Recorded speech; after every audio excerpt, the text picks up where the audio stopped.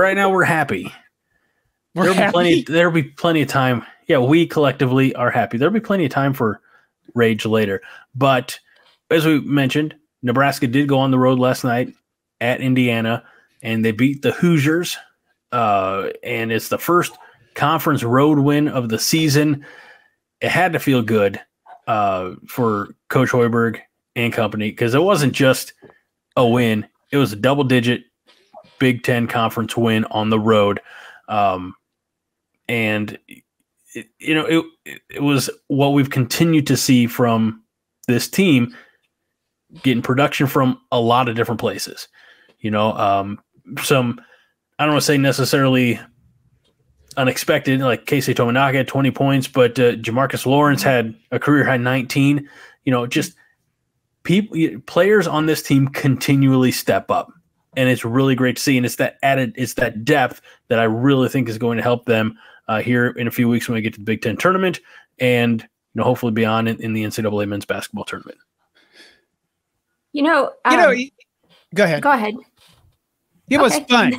Nebraska just beat the hell out of them early. They were ahead by 20 at half, and then at the beginning of the second half, oh, that's interesting. That looks very ESPN-like. What?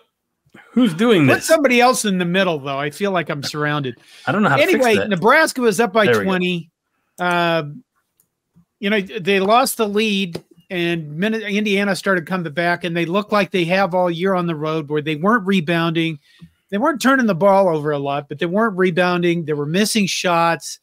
They were, Indiana couldn't miss anything, and the lead went down, and Twitter exploded. Nebraska Twitter went absolutely batshit insane. Somebody tweeted at me, if they lose this, they don't deserve to be in the tournament. And the last guy that said something to that like that on Twitter, I told to fuck off. But this time I had a more measured response that was, "Oh, come on!" It wasn't typed like that, but that's what I thought. And then, Lawrence hit a 3-point shot, and Indiana suddenly went, "Oh God, we suck again," and they sucked for the rest of the game. And Nebraska kind of just took it away from him. What was really nice to see, it was nice to see it on the road regain their composure and, just start hitting shots and playing well again and start taking the game back over. And then the Indiana crowd booed. And, on Twitter, what happens when like Indiana men's basketball, the official Twitter account tweets something, the memes start coming back at them. And I guess this is a thing for people to do with badges. That's not just a Nebraska thing. Apparently people do this all over the place, and they're pretty funny. You need to go look at them. If I was prepared, I would have brought up a couple of them. Yeah, thanks for giving me a lot of warning on that. I could have prepared some of those earlier in the day. Well, there was I put one in the Slack room, You lost to Gary, Indiana. Oh. I don't know why. That's so stupid. I just thought it was hilarious. That's kind of funny. So I love to say this because this is what I love about basketball. You win by the 3 and you die by the 3. Well, that's certainly true for Nebraska. I was going to say. Yeah. We made 13 3-pointers last night. Now, how many did we take? How many attempts did we have? I don't know. You can look that up. I'm going to. Don't worry. I have 38 different windows open, but I have the stats right in front of me. You're dead. We were 14 of 33 for 42.4% from 40% is pretty good. 42% is pretty decent. Here's the thing. It's not just that Nebraska has, they're hovering around, I think, 40 to 44% from beyond the arc, but what they're doing is they're forcing other teams to try to match that, and so a lot of teams bad shots. Yeah. Right. Now Indiana didn't look like they necessarily played in that game. They only attempted 21 threes. They made 4 of them. So I know. Hey, and it's so terrible because the Hoosiers consider themselves a blue blood program. Yeah. I mean, they haven't done anything since Bobby Knight was young, if I remember correctly. Yeah. That is so terrible. But what happened with Rank Mast? Didn't he just like only have 2 points last night? Yeah, he didn't play that well. You know, and that's okay. Sometimes somebody tweeted at me, Rank Mast is the most frustrating player ever.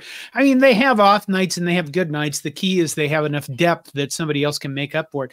Nick Brown from my hometown of Curtis, Nebraska says Indiana sucks at free throws.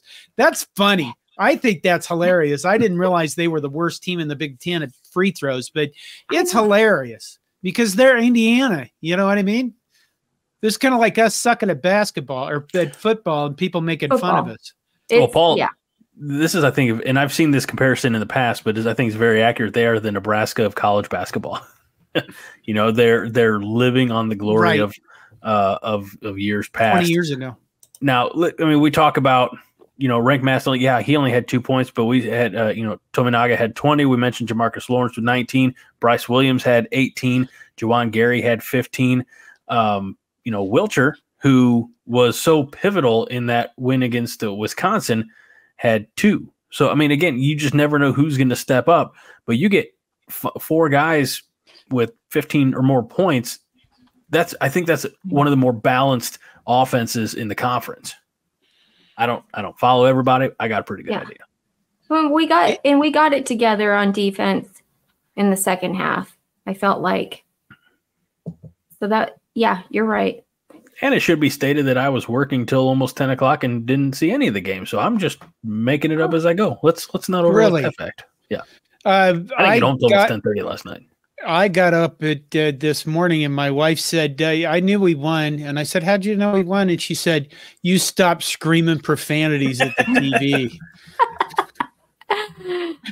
Because she went to bed when I screamed at her.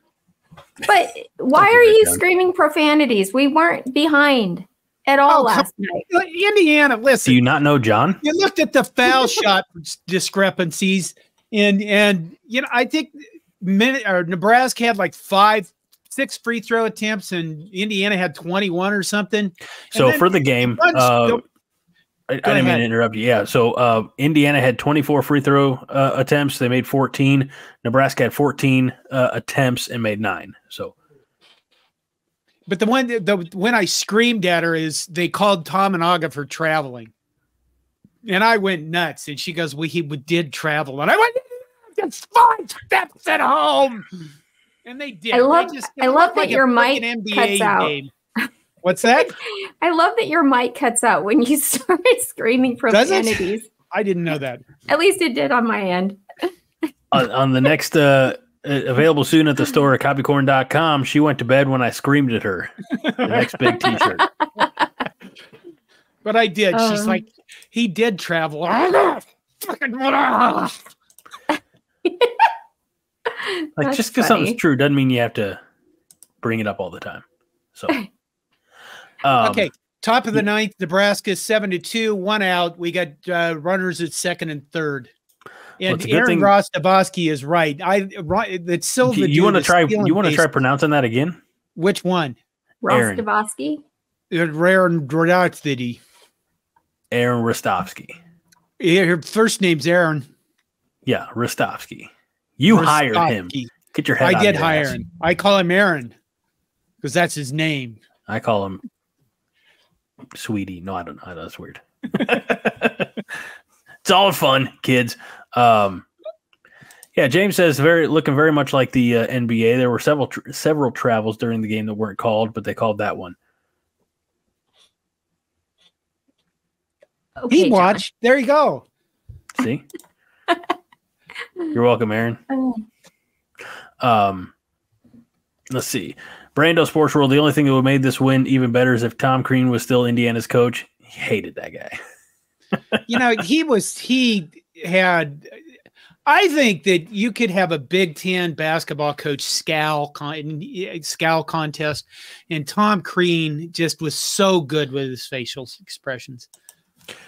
I mean, I would love it if he's right. I would love it if he was there now and we beat him last night. And he would just, do that shit he does with his face and just, your Fran McCaffrey going completely ballistic. It's so fun to watch that part of basketball. Fred Hoiberg rarely ever gets really like, he's not scally. Danny Nee can scowl like a son of a bitch. Fred Hoiberg, you can see him cuss every once in a while, I respect a guy that cusses, but we know you do, John. Good scowl. Ben Johnson, Minnesota guy, almost went after an official the other night. He had to be pulled back by one of his people. I didn't think he had that in him. Now that's entertainment. That's right up Fred's alley. Going to the bottom of the ninth, up 7-2. All right. Only this is where we lost the last two games. This is about where we're going to lose John, I'm afraid. Why is that? Because you'll lose interest in us and focus on baseball. I just have a score sheet thing up here. I'm not watching anything live. Sure. So in the comments, we got a return from the legend living in Omaha, David Matney, who says, good evening. And in recognition, because, again, we're such a terrific community here, Fred says, living in Omaha, David Matney, there you are. It's been a minute. We need your counterbalance of common sense here. So that's a very nice comment. And David, for sure, we get a lot of ridiculous questions and nobody's denying it. Nobody's complaining. But Mr. Matney always brings some really good questions that are topical. So welcome back, David. And all right, so we talked about a little bit of a look ahead to Nebraska's schedule. The next one is always the most important one. Minnesota Sunday at home. As Minnie said, it's sold out. You can watch it on the Big Ten Network, which is what I will do. We are ranked 5th in the conference, and I want to say Minnesota's like not good. Yeah, not very good. So hopefully we're not going to take this as, just laying down, and we go in and kick some Minnesota butts. Yeah, John, does Rotten Son care about basketball, or is it just like to rub your face in football? He cares if they're good, and they're not really that good. Although they're not at the bottom of the conference. I think, when you looked at the preseason, everybody expected Minnesota to be at the bottom. And I think they're like 5th or 6th. But, if here's what Rotten Son does. Rotten Son comes downstairs from his palace room, with his nice computer where he lives. He comes down the last 2 minutes of games when he knows we're possibly going to lose them. And then he just stands, I sit on the couch here, and he stands like over here right out of my peripheral vision. And I'm like, what are you doing now, you fuck? And he's like, I know he'll never watch this, so he'll never get that impression of him. And then it would drive me crazy to live with somebody like that. Well, I can't beat him because he has a mother that lives here too. Yeah. So I find a way. If we somehow lose to Minnesota, it would look like we might be losing, that's what's going to happen toward the end of the game. No, so I wonder if he has like a Google alert that'll tell him the score in the last 5 minutes of the game. He runs down real quick. Huh?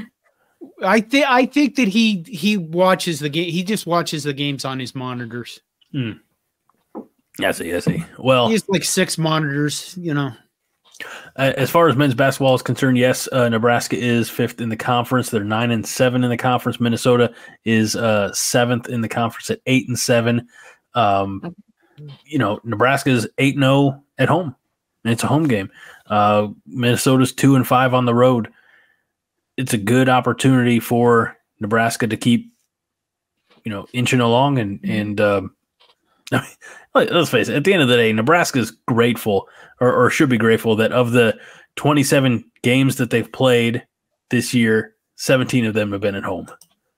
There's just something different about the Pinnacle Bank Arena. I don't know if it's I remember the first I don't know what that was about, but no sit Sunday was like the real first.